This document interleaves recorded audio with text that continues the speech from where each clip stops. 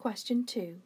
The first repeated word in each set can be completed in two different ways. The letters used to complete the first word should then be used to complete the second word.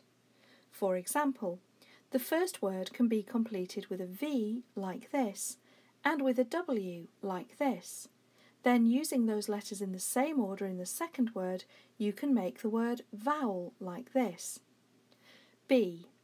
We're going to choose a letter to complete the first word in one way and then in a second way, and then use those two letters, one here and then here, in order to make a new word here. Let's consider all the possibilities which we could use in this position. So we could use the letter D to make shade. We could use the letter M to make shame. We could use the letter L to make shale, or we could use the letter R to make share. Of course, any one of those letters could also be used in the second version of the word, as we're not sure yet which one should be used first and which one should be used second.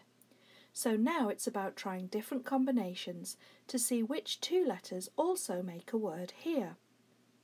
For example, if we used a D here and then an M here, we would have to put the D here and the M here.